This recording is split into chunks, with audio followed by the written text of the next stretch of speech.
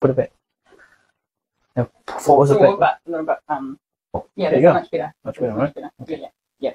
And even up there is better. It's better too. It's sore, but where is the pain? Outside. Here? I think more on the front actually. And here, right? Yeah, even further around the front. Okay, hang on. Just like this. Okay, keep doing it. Okay. With it, I'm going to just touching the needle. Still sore.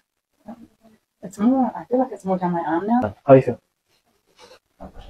It's a little achy and It is. It'll be okay. So afterward, it'll be a bit painful. Okay. You may feel the needle in here because this is we're working on the structure as well, not just the meridian.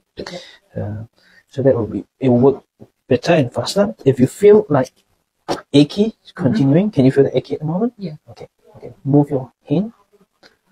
Is the achy going away? A little bit, yeah. Definitely up my arm. Yeah.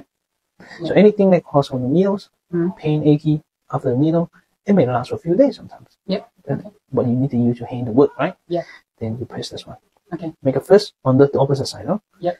And then press it. And here you find a sensitive point, you press it and rub it. Yep. And then you move the hand. Okay.